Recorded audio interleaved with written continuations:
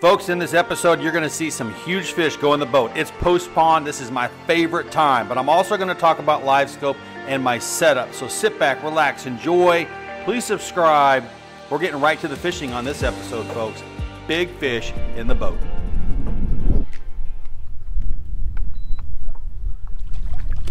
Hey folks, I wanted to talk to everybody about the setup I have for my LiveScopes. That's a good 12-incher right there. My LiveScope. I didn't talk about the actual location. So I choose to use the transducers on the trolling motor and the live sweep. That's my choice. I like the idea that I can go up on a brush pile with guests and clients and I can be on the side of it. I can use that sweep to sweep over and just keep it completely locked in on that brush pile. That's why I have the sweep primarily. Also, if I'm going to fish a brush pile, I'm going to be able to put it on spot lock now, and that live sweep's going to stay steady for me. So it's a really great setup. They're both linked to my Ultra 126 SV. I use the number 1 for the transducer on the trolling motor shaft, the number 2 on the one that is working for the live sweep, I'm sorry. So 2 transducers, a great setup. Consider it. Now I've got a lot of gear from Cornfield Crappie Gear, the telescope mount, the live sweep, the mount, the bridge, that whole stuff can be you can contact Mark over there at Cornfield Crappie Gear. Great company, check it out. But that's just a little bit about my LiveScope transducer setup. That was a good fish.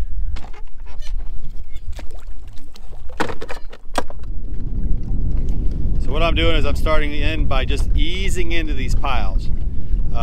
This is a small pile that's coming, and I'm not rushing anything. I want to start on the top of them and then move down through the pile. I don't want to disrupt them as much as possible, as best I can. I mean, it obviously isn't always going to be perfect. There'll be a fish in there that will just jump at something, but that's always the plan post-spawn. There it is. Boy, that guy.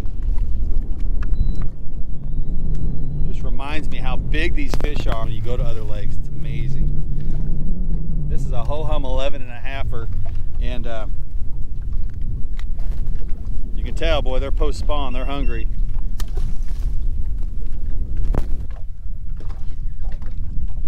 Oh my gosh, this is a good fishing. This is really good fishing. Bam! Easing up to that pile is critical, in my opinion, but these fish are hungry. They're going to eat just about anything you put down there. You do not need minnows, folks, at all. You know, obviously I bring them for guide trips and such just because I think I should. But right now, post-spawn, probably some of the best fishing. That's 12.5.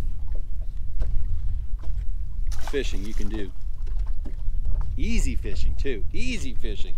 So I'm just using my electronics, cruising up there, about 30 foot forward. And then once I get up there, I switch it to 20.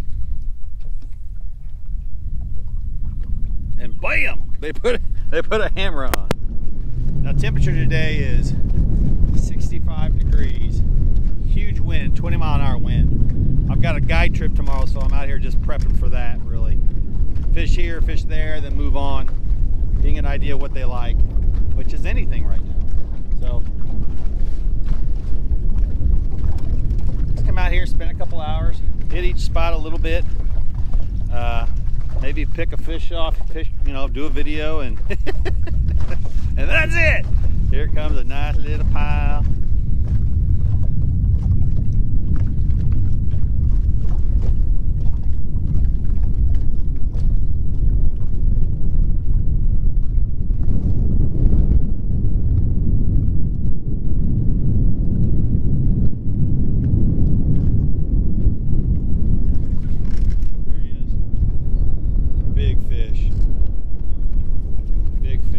Fish of the day so far. We are going to flip this guy in. I don't care. That is a 2-pound fish right there. Bam, that is a huge fish. Let's do a measurement on that one.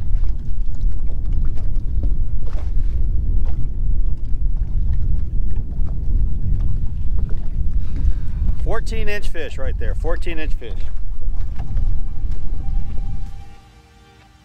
Yes, so it is official. Post-spawn bite, the first 2 weeks, is amazing. It is by far my favorite time to fish, and I always want to emphasize that to guide trips. Now, when you guys see this, we'll be past this point, but think about it for next year.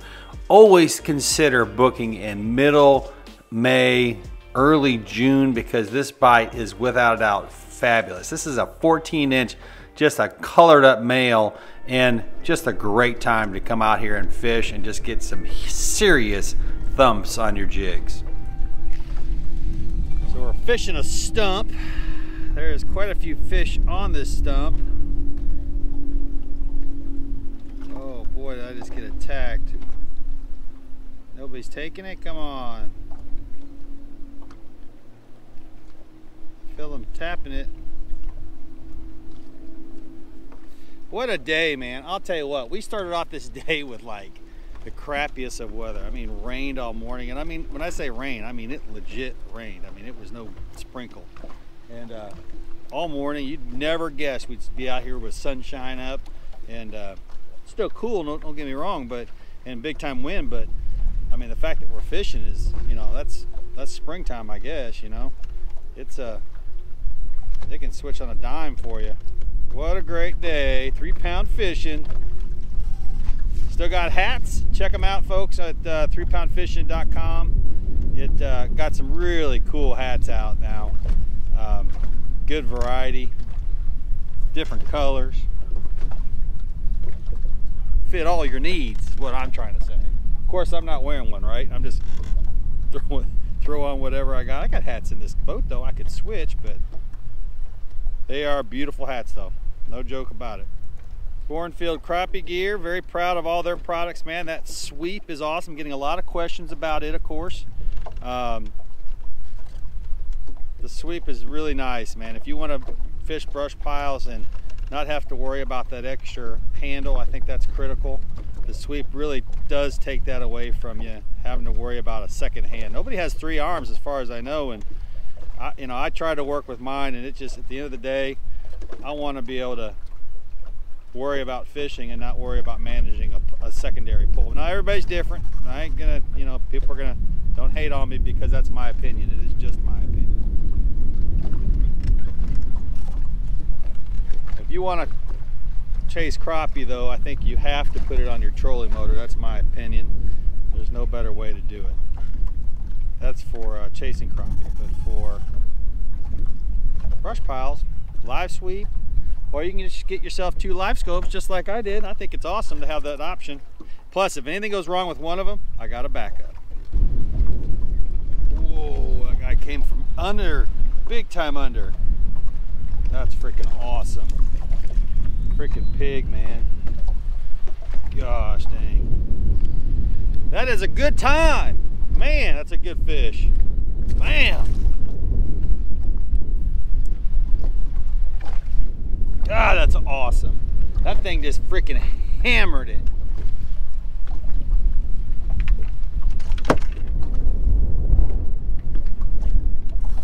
Ooh.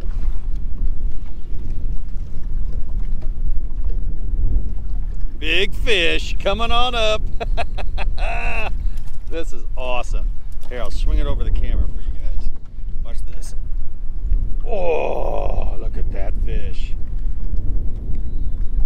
Post spawn, baby. Post spawn. Look at that. That is awesome. Look at that. That's awesome. I could do this all day long. All day long. Post spawn. Every year it happens. People were like, you want to go fish post spawn instead of the spawn? I'm like, shit. The post spawn is consistent. It's efficient. Efficient by meaning that you're going to get your fish and it's going to happen. It's going to go, go, go, go, go. Gosh, it's just an awesome bite. So, a little windy today. Just a little windy today. Just barely got this one on camera. Check this out. That is a freaking pig. Imagine that fish with eggs. Good night. That's a beautiful fish right there. Let him go.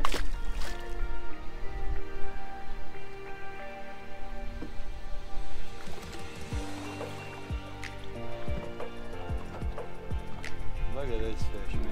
This is awesome. This guy's got a bruise on him. Check that out.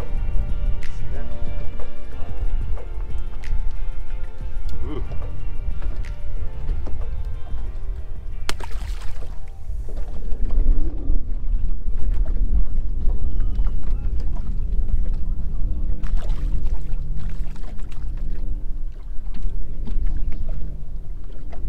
Thanks for joining. I appreciate it. Please subscribe. That's it today, folks. Spawn Crappie. This is a small one, but we had some dandies today. Dandies.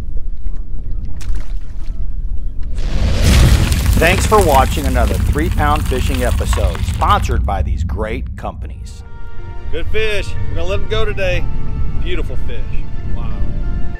So consider a guide trip with 3-Pound Fishing this summer.